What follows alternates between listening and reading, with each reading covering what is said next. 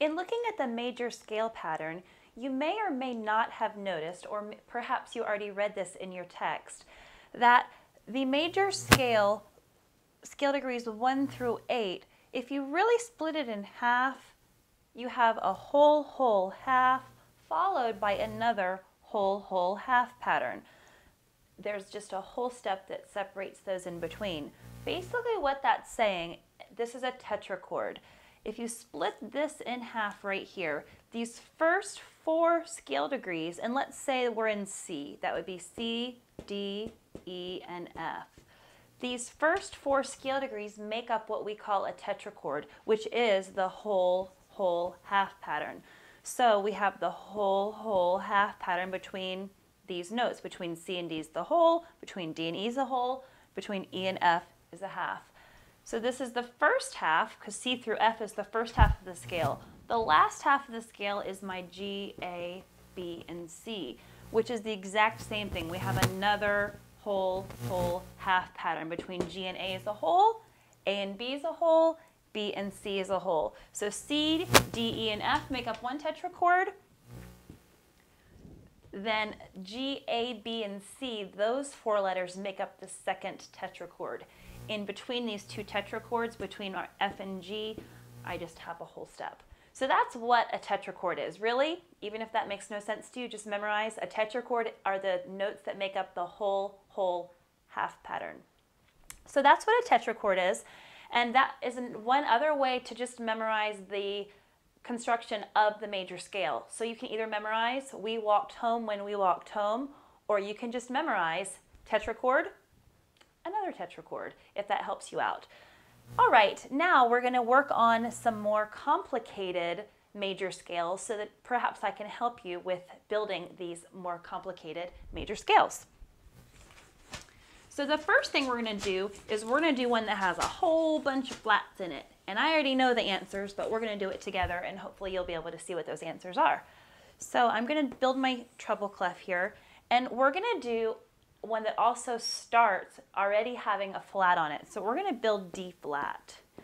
Now remember, my first note has to be the same as my ending note, but in between we don't know what these middle notes are yet.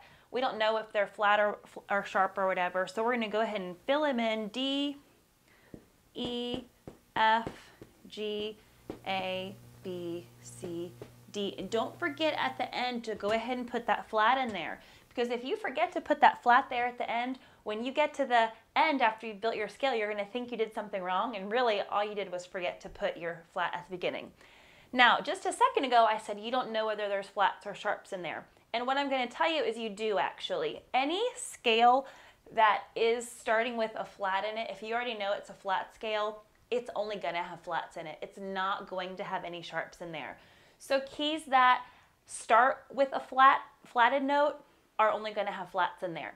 And the only other scale that has a flat in it is the one that we did in the other video, which was F. So F is sort of an anomaly, and F has that one B flat in it. The flatted scales have flats in them, and then all of the plain letter scales besides C, because C has no flats or sharps, but D, E, G, A, B, all of those letters only have sharps in them. Just a little tip. And then the keys that start on a sharp, like F sharp and C sharp, those keys are only going to have sharps in them. So you're not going to see that mixture of sharps and flats. We're not going to see a mixture of sharps and flats until we get to some of the more complicated minor scales next chapter. So just try to remember that. So anyway, here we've already done our first step. We knew what our key was. We wrote our letters down. Now who remembers what the next step was? What are we going to do? And don't forget to do this on your homework papers. We're going to draw the notes on the staff. Now I'm going to start, and you know what? I didn't give myself very much space. I'm going to start on the D flat that's down here, because then I'll be able to read my notes a little bit easier. So there's my D flat, E, F, G, A, B, C, D. And again, don't forget to put the flat on there already. Next step, remember I asked you to label the pattern of half and whole steps. So in between your D and E, and really my D should look better than that, so don't turn something like that in. Okay, not that either. So let's put my D here, and I'm going to write my D underneath that D. So I know that that note right there is my D. Mine looked a little funky. So let's go ahead and label, we walked home when we walked home. Now from there, all that we need to do, using our keyboard or using your keyboard at home, we're going to look at that half step pattern and we're going to add in any flats that we might need to add in. So let's start on D flat. So we're going to start on that black key and we're going up a whole step. So from D flat, half, half, we're on a black key. So I already have to make a change. So what am I going to do to that E? Well, where is my finger? Am I on E what? I'm on E flat. Don't forget to put the flat here. Also put the flat behind the letter or after the letter. All right, now we're starting on E flat and we're going up a whole step. So we're going bloop, bloop, or we're going half, half. Plain old F, no change, so nothing to do on plain old F. All right, from F, so here we are, we're going up a half step now. We're going up only to that one black key, so what am I gonna do to that G? I'm gonna flat it, so flat, flat. Don't forget, write it before the note, after the letter. Now we're on G flat, I have to go up a whole step, half, half. So what am I on? I'm on A flat. All right, now I'm on A flat. Don't forget where you're at. We need to go up a whole step. Bloop, bloop. What am I on? Hey, that one's written in there for us. I don't know if you can see that, but it says B flat. Okay, now we're on B flat. And we have to go up a whole step. So we're on B flat, I'm going half, whole. Just imagine my little C right there. Maybe I'll draw him in. And there's no black key in between there. There we go. So let's do that again. We're on B flat, we have to go up a whole step, half, half. I'm on plain old C, so I have nothing to do there. Now remember, when we get between 7 and 8, if it's a half step, we did it right. So is it between C and D flat, is that a half step? Yay, we did it right. If you had forgotten to write in that flat, you would have gotten to the end and you might have freaked out. And you might have tried to do it all over again and then you would have kicked yourself because you would have remembered that you just forgot to write in that flat back there. Okay, so the key of D flat, oh, and look what I forgot to do. Forgot to rewrite in my flat up there, not good. The key of D flat has a D flat, an E flat, a G flat, an A flat, and a B flat. So if you're playing or singing in that key, you're going to be playing or singing all of those notes as a flat key. This is just the general construction and you're learning how to build it. If you've ever looked at a piece of sheet music, you'll have noticed that at the beginning, you see the flats written in here at the beginning. And that we learn about later on when we talk about key signatures. But really what this is you're building and you're kind of finding what the key signature is. The key of D flat has all these flats in it, and it would be written at the beginning of a piece of sheet music. It has a B flat, an E flat, an A flat, a D flat, and a G flat. This key of D flat has 1, 2, 3, 4, 5 flats. Gets written at the beginning of the music, and then the person who plays it just has to try to remember to play all of those things flat. And if I'm playing the piano in D flat, I might miss a few because I haven't played in that key too often. But again, even if you know your key signatures, even if you learned those in band or in choir, that's later on. I just wanted to show you that right now. You're still going to do it this way because that's what this chapter is about. You're still going to write in your letters, you're going to write in your whole and half steps, you're going to write in your flats on the staff as a scale would be written, both on the staff and on the letter part. Let's do one more complicated key, and then you can do the rest of your homework on your own, including the fun extra credits that are kind of like hypothetical keys in a way. So let's do the key of E. And you might remember that I told you a little while ago that the key of E is one of those keys that only has sharps in it. Because I didn't say the key of E flat, I said the key of E. So the key of E only has sharps in it.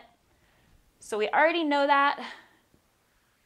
And let's go ahead and start writing in our letters first. So E, F, G, A, B, C, D, E. Stop at that octave.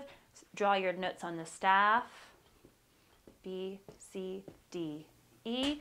write in your whole and half steps, whole, whole, half, whole, whole, whole, half.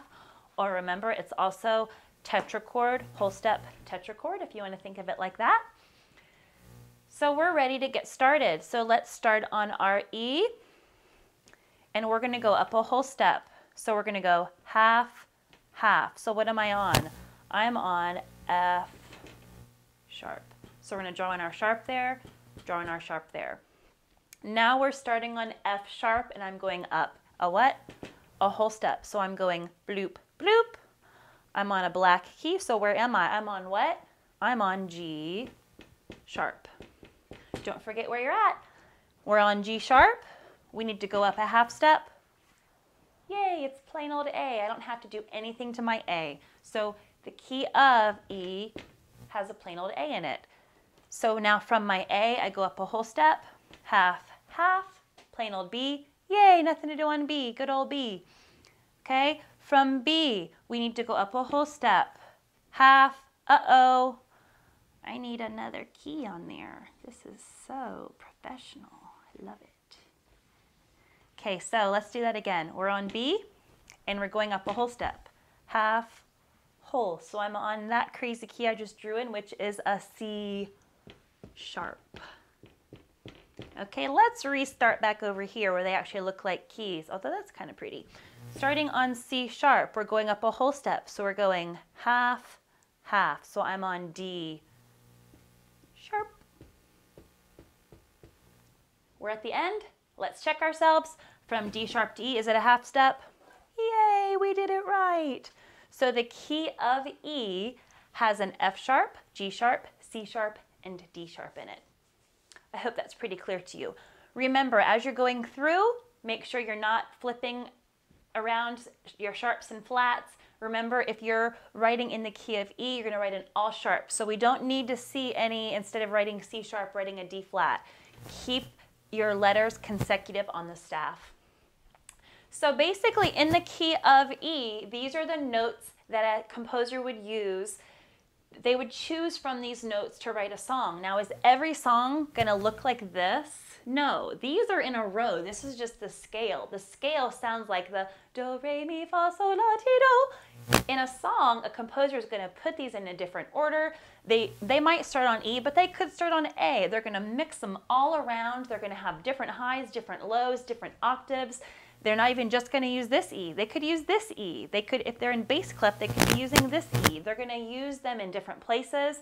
And then, of course, these are all just whole notes. That'd be kind of a boring song. They're going to use those rhythms that we learned in chapter 2 to use these notes with a different rhythm that they have composed, and that's going to create their song. You're going to be writing a song pretty soon using a major scale, so I hope you've gotten a good idea of how to build a major scale and can get some ideas of a song of your own.